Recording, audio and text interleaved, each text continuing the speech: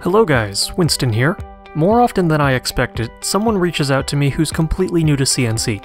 They may or may not have done some market research on machines, they may or may not have an idea of what a CNC workflow looks like, but they want to jump into the world of digital fabrication and they're looking for advice, and that's awesome. I applaud them for their interest. But there's almost always some hesitation about diving in headfirst because it's not exactly cheap and it's unfamiliar territory. It may seem like buying a one-way ticket to a foreign country and hoping you'll be able to figure it out as you go. But I promise you, the challenges facing you with the CNC are far tamer than that.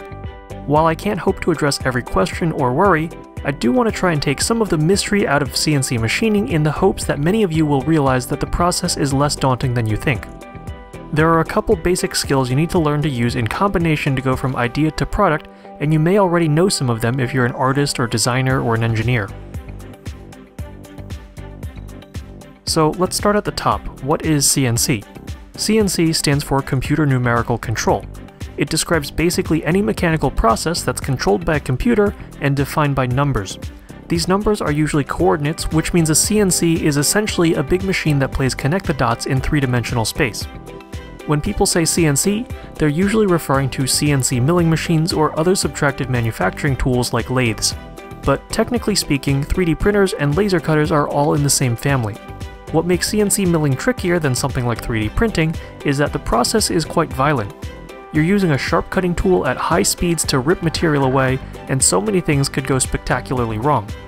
There's no magic software that does your thinking for you. You need to know whether or not the cut you programmed was too deep, you need to pick the right machining techniques in the right order to cut the shapes you want, you need to know if the material you selected will respond favorably to the types of stresses you're subjecting it to.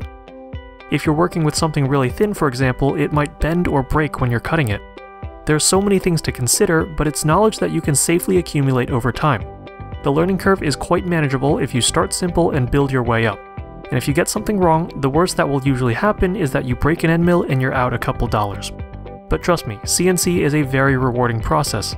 No other digital fabrication technique lets you make anything quite like old-fashioned subtractive manufacturing can. Woods, plastics, metals, smooth shapes, rounded shapes, rough shapes, they are all within reach, and it opens up a whole new world of things you can create.